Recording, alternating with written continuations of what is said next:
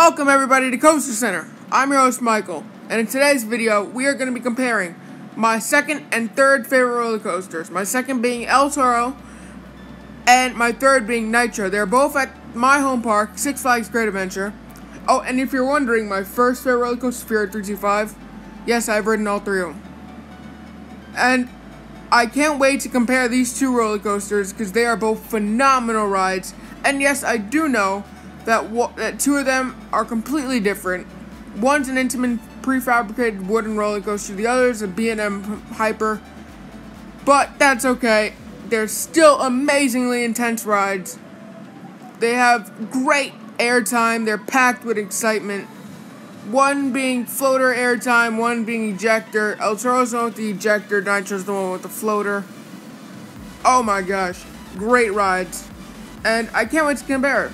But before we compare them, I have to thank you guys for one of my videos, the video where I roasted Mystic Timber's What's in the Shed, that got over 200 views. Yes, guys, thank you so much for that accomplishment. It's a small accomplishment, but it's still a big accomplishment for me. So, thank you guys so much. Alright, let's get started with this comparison. Okay. So, we're going to get started with comparing El Toro first. So, El Toro is an intimate prefabricated wooden roller coaster, like I said earlier in the video. And a cool fact about El Toro is that the ride was designed by RMC. The track was designed by RMC. And so that's pretty cool. However, I do want to see an RMC hybrid though still come to the park. Probably next to El Toro where Rolling Thunder once stood. That would be amazing. It would definitely diversify the park's roller coaster lineup even more than what it is. So I really hope to see that coming soon to Great Adventure, maybe as 2019, 2020 attraction, maybe even sooner. I doubt it'll be next year. Next year probably be just like park improvements. But maybe as a 2019, 2020 attraction, that would be really fun. Alright, let's get back to comparing El Toro with Nitro. So, El Toro brings you up 181 feet, drops you 176 feet at a 76-degree angle. It once was the steepest drop, so it's not the steepest drop anymore, sadly, but that's okay. The drop is still a phenomenal drop. The top speed of this ride is 70 miles an hour. It has an excellent top speed for a wooden roller coaster. The coaster itself is super glossy smooth. Couldn't be more smooth than what it already is, unless it was a steel coaster. However, the track was designed to feel like you were riding a steel coaster.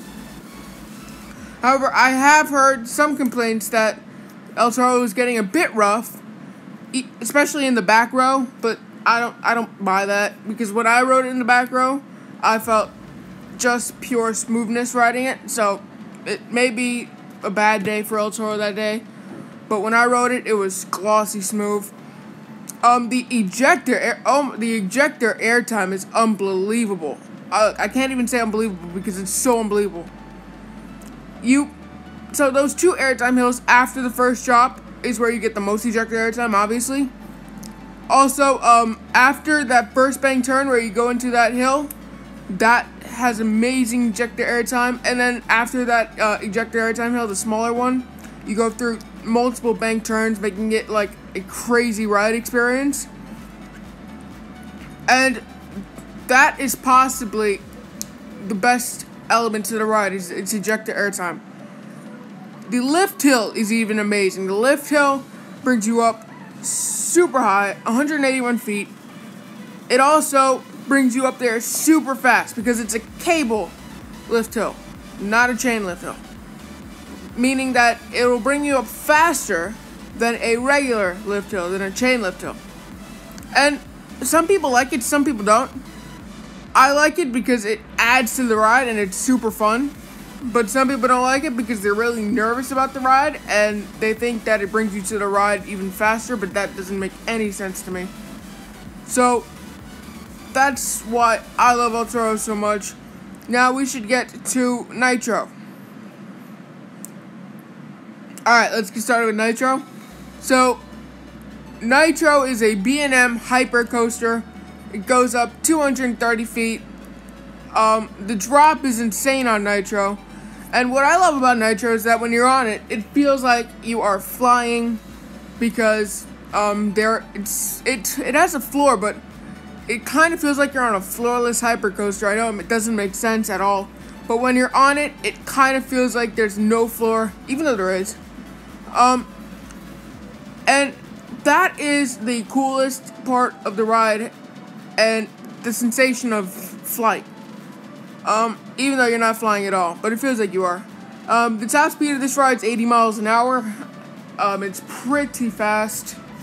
Yeah. The floater airtime on this is beautiful, absolutely stunning. But, however, the only thing I don't like about this roller coaster is its color scheme. Yes, I hate it too. So, yeah.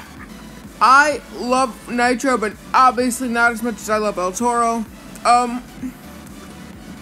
Also, the helix after those airtime hills, that's super intense. And then we have the smaller airtime hills before the brake run, but those don't give you much airtime. At least it doesn't give me much airtime. So, that's why I love El Toro so much. Also, it's really smooth. Like, it's about as smooth as El Toro, but it could be a little smoother to El Toro to some other person, but to me, they're about equal in terms of smoothness. But they are both phenomenal rides. Both located at my home park, my favorite park. Well, my second favorite park, I'm sorry. Great Adventure, but Cedar Point's a little bit better than you. Well, a lot better than you. But I really enjoy both of these roller coasters. I can't get enough of these roller coasters. Every time I ride them, I have to go back in line because they're so great rides. They're so great rides.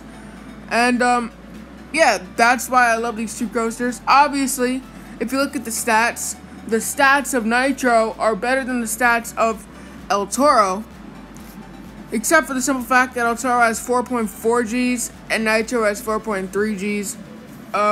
That doesn't make much of a difference. So, thank you guys so much for watching this coaster comparison. I hope you enjoyed it. If you did, drop a like.